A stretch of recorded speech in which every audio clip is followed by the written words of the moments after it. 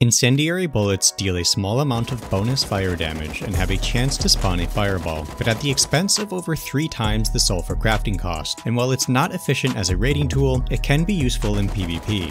The bonus damage from incendiary ammo pierces armor and has a hidden double damage modifier to heavy plate.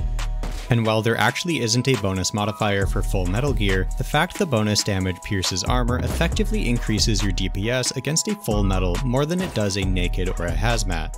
However, the bullet velocity is dramatically reduced, making aiming these more expensive shots more difficult. For that reason, incendiary ammo is ideal for short-range or high-stakes situations like fighting in underwater labs or breaching during an online raid. I also like to put them in auto turrets. Another use case is shooting out SAM sites, which no longer take damage from regular bullets but can be destroyed by incendiary bullets.